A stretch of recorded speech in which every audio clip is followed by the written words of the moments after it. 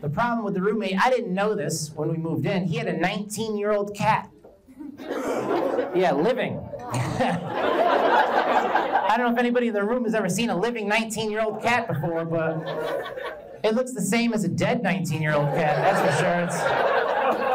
I felt bad for this cute little cat, right? I'm an animal lover. I don't want to see an animal in pain. But it's blind, its fur was falling out, you can see its rib cage. I told my roommate, I said, hey, John, maybe you should put the cat down because the cat's in pain. But he's owned it the whole 19 years. He loves it. He's in denial. He doesn't want to let it go. He's like, no, man, the cat's not in pain. It's not in pain.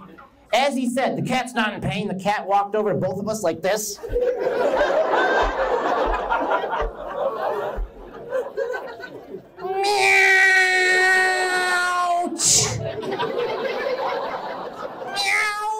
I'm like, no kidding. You got a talking magical cat. No wonder why you don't want to let it go, right? I said, just ask him, when would you like to be put down? Meow, right meow would be great. I already filled out my last will and testament.